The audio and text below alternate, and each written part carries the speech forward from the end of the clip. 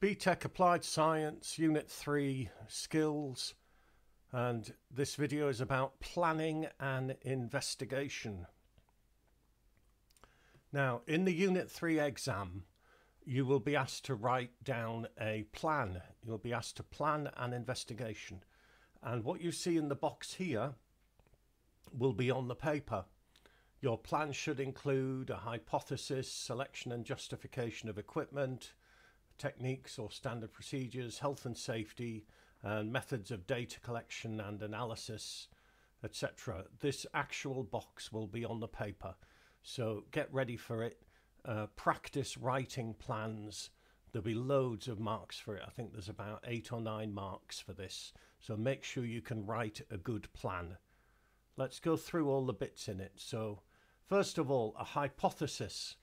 I talked about hypotheses in my last video. It's an idea that you can test, a prediction that you can test by doing an experiment. If such and such, then such and such. If we increase the temperature, then the rate of reaction will increase. Okay, we're saying what the independent variable is, we're saying what the dependent variable is. That's our hypothesis. It might be a null hypothesis. This is when you say that there isn't a relationship. For example, the pH of the soil does not affect the rate of photosynthesis. That would be a null hypothesis. Equipment. Now, selection and justification of equipment. So, what equipment will you use and why will you use it? You have to justify your choice. I will measure the resistance using a multimeter. Why? Because the college has several multimeters and they're very accurate, they're very easy to use. There are other ways of measuring resistance, but they take a lot longer. If you've got a good multimeter, then just use it. I will measure the temperature using a thermometer that reads from 0 to 100 degrees centigrade with 0.5 degree divisions. Okay, this will be accurate enough to see a clear pattern in my results. So say what equipment you're going to use and justify it. Why? If there's a choice of equipment, say why you chose that one. Standard ways. There are standard ways of doing some experiments, and they are standard because we know that they're going to produce reliable and accurate results. For example, I'll do my titration using a pipette and a pH meter.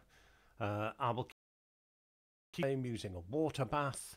I will measure the amount of gas produced every 30 seconds using a gas syringe. You know, these are standard techniques, standard ways of doing it. And because they are reliable and they are accurate, this is what scientists use. You should identify any hazards. We talked about the risk analysis in the last video.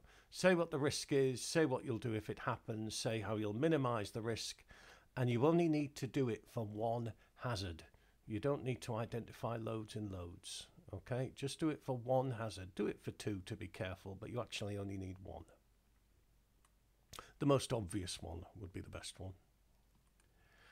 For example, acids are corrosive and must be handled with care. Beakers of acid should be in the middle of the table and clearly labelled. If acid touches the skin, you should rinse under a tap immediately and inform the teacher or a technician. A method. Now, a good method is like a recipe, and I think it's a good idea to do bullet points. It's a very good way of writing out a method. It's nice and clear, it's easy to read, it's easy for you to check to make sure that everything's in there. Say what your independent and dependent variables are. Say what your controlled variables are. Say what range of measurements you will take and how many. Say how you will take the measurements, what equipment you'll use.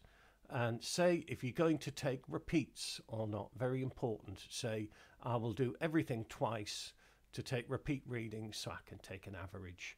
A diagram of your setup usually helps. A label diagram is better than a list of equipment, really. Here's an example of a method. I will drop the ball from 7 different heights between 100 centimeters and 30 centimeters 10 centimeters apart. So I've said what the range is, I've said what the interval is, I've said how many readings I'm going to take. I will use a meter ruler held in a clamp to measure these heights. I will make sure the meter ruler is vertical using a set square. I will do each height twice. I will measure the height that the ball bounces using the same meter ruler. My independent variable is the drop height, dependent variable is the bounce height, control variables, the type of ball, the surface. I'll use the same ball and bounce it on the same flat surface.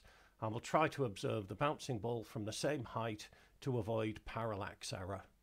If you don't know what that is, look it up. Okay, so that's an example of a method which has everything I said should be in it. Analysis, what are you going to do with your data? I suggest you draw a little table to show how you will collect the data. You know, temperature in degrees centigrade, time 1 in seconds, time 2 in seconds, and the mean time in seconds.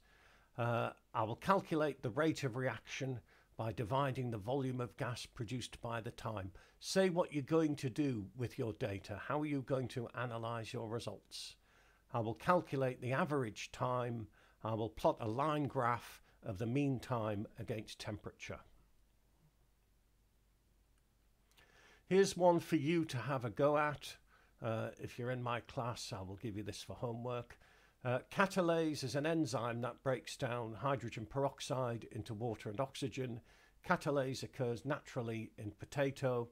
Your task is to write a plan for an experiment to investigate the relationship between the concentration of the substrate and the rate of reaction.